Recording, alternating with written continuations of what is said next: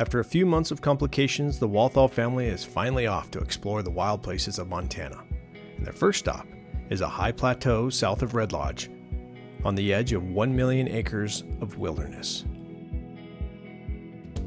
Xoverland Solo Series is presented by General Tire and the Grabber X3, the official tire of the Walthall Family Adventure. Available at TireRack.com. And in association with Patriot Campers and P-Course Systems.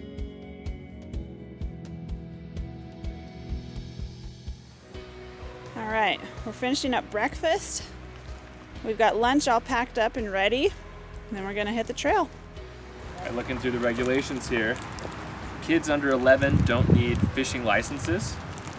And for the areas that we are fishing, each of us can catch up to 30 fish and keep them. Now, there's no way we'd be able to eat 30 fish apiece. So I think we're gonna target 1 fish per person. We're gonna be earning our dinner tonight. You have bear spray. Garmin. Garmin. InReach for emergencies. Kai, are you ready yet? Yeah. Are you ready, Arya?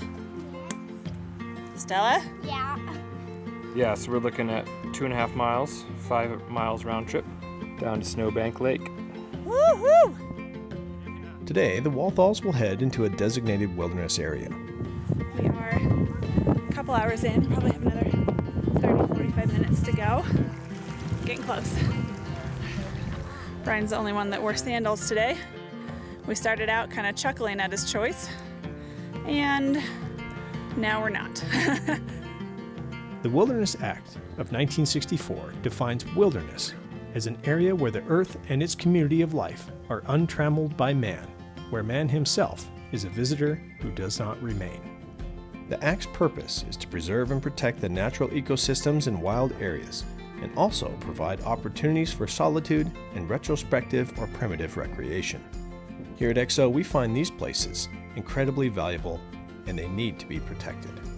Oh, nice. Nice work. That's another brook trout. Beautiful trout, Stella. Nice work. Just 3 casts in, and the kids are already reeling in the brook trout. Nice work, Arya. Nice work. Nice job.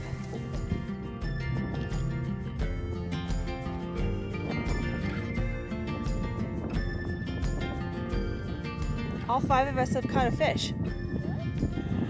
Uh-huh. Woohoo! I think we just pack some snow in a bag, clean the fish here, pack some snow on top, and bring them back.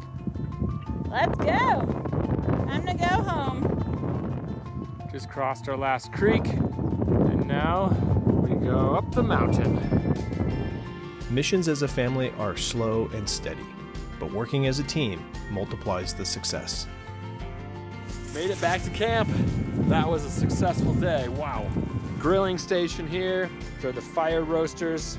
We got the Weber cooked up over there, and then we've got some hash browns and bacon to go with it. So glad we made it though.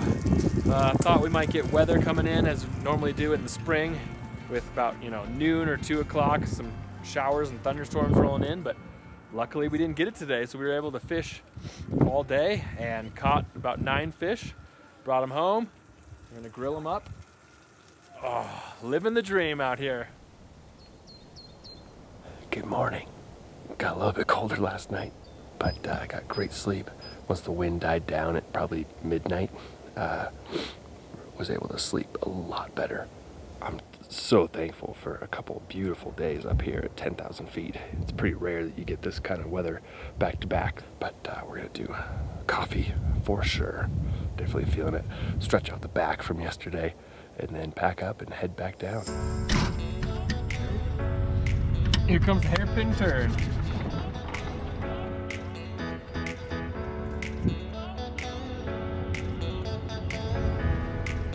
These are the times where trust in your equipment is critical. One small failure can have catastrophic consequences. Oh, shoot.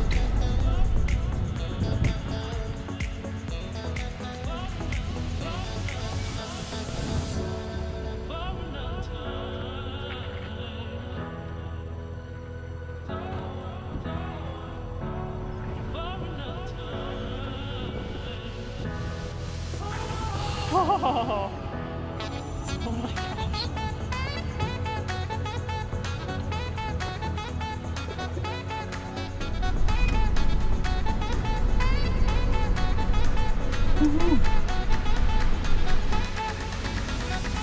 Feels so much better.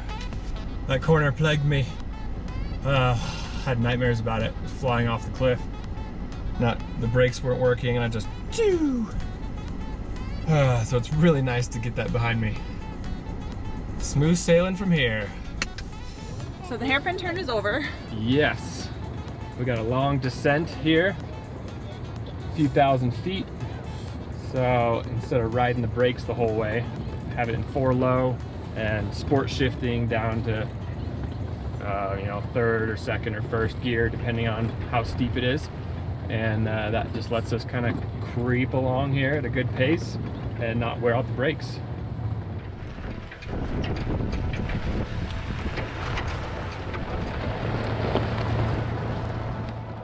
It's getting late, and the Walthalls hone in on a prospective campsite using the Garmin Overlander.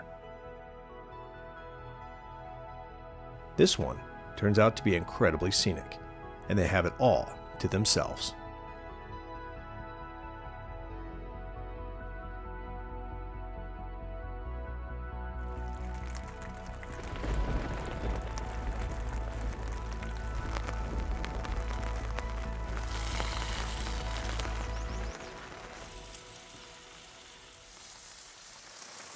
I wish we could share how it smells out here. Fresh rain, and we've also got fresh bacon. Bacon rain. Making it rain bacon.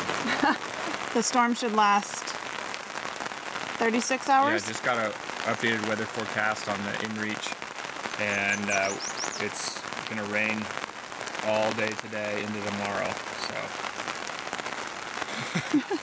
Oh, okay, we're all packed up. Gonna head to the, uh-oh. Oh no. What does that say? We got a dead battery. Well, fortunately, we do have a sweet power pack where we can jump ourselves. Okay, well, we'll give that a shot. Should we try it, Aria? Yeah, okay. When it rains, it pours, huh? When you plug it in, just attach it like a normal jumper cable. It automatically detects it. Okay, now should be able to jump it.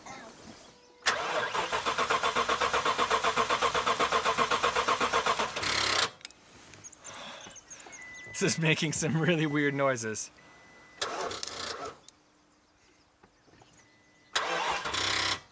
Oh no. Okay, this is really bad. This is really, really bad. Okay, so What's plan B? We walk? plan B is use the accessory battery to jump this battery. WWCSD. What would Clay and Shelly do? Quickly try this. Oh my gosh. So we need to go into town somewhere. Closest town is Billings. The gauge, you'll see the one on the left, is still flickering, which is interesting. Okay. Oh my gosh. Shoot. So the dash. Oh no. Oh no. We might die here. There's just not enough battery power to even run the electronics. Keeps draining. So yeah, the engine just cut out for the first time. We're driving on the highway here. I am gonna pull over, kill everything, including disconnecting the P-core, to just get everything to go to our battery if that has any effect at all. We've got 45 minutes until we reach the major city of Billings, which will have what we need, but I'm worried that we may not even make it. So I'm gonna kill our fridge under just gonna kill everything here. Hopefully killing that will free up the engine to keep running and at least get us into Billings.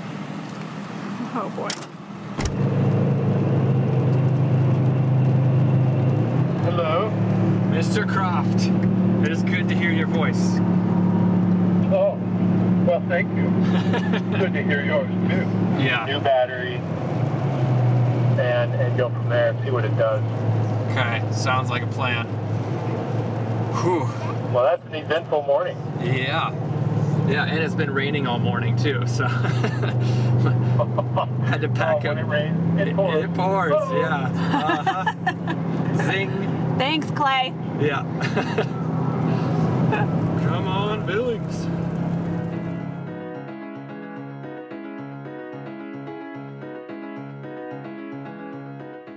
Now in Billings, Montana, Brian continues to troubleshoot at a battery store.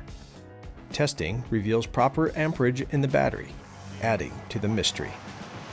I mean, we're dead in the water right now. We can't even start the truck. We're not going to go to remote places without a good battery. We gotta stop everything and get this fixed. Definitely feeling like at times like these, the desire to go home. However, this is actually our home. So we don't really have anywhere to go. So, all the more reason to get this thing fixed, buttoned up, and, you know, back on the road somewhere. When I first wiggled this, it was pretty tight, but now, I mean, I can pull that whole thing off. So, that is a good place to start. Generally, what seem to be complex problems have simple solutions. We've all been there, but finding the simple solution usually takes a bit of trial and error. Do we dare try it? We dare try it. Yes. Positive vibes. Oh. Oh. What did you do? Back in business. Was it the wrench?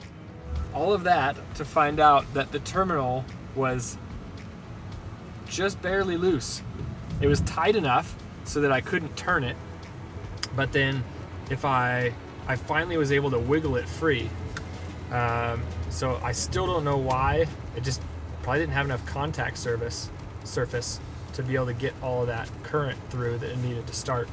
Yeah, undid it, then pounded the terminal back on, made sure everything was super secure, squeezed it down, and it started right up. And hopefully this is fixed. We all hope to avoid these kinds of days on the road, but don't give up when they come. Pushing through and problem solving together is what makes the trip a memorable one. Join us next time as the Walthall family hopes to reach a part of Montana few people explore, but is rich in hidden prehistoric treasure.